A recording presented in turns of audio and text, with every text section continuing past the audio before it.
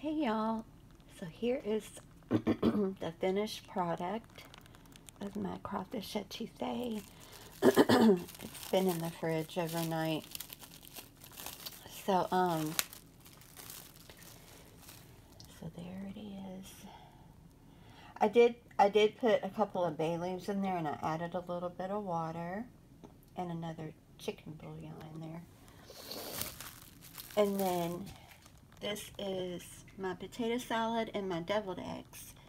Now my deviled eggs, I put pickles, mustard and mayonnaise, a little bit of salt and pepper, and I sprinkled it with paprika.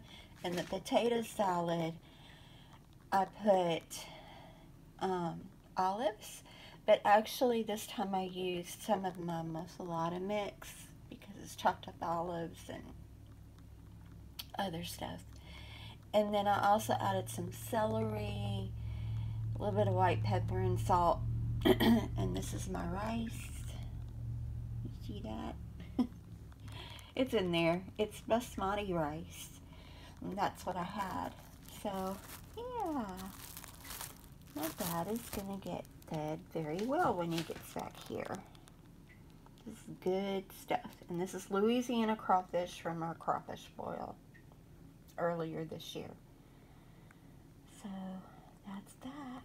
Yummy. Alright, y'all. Have a good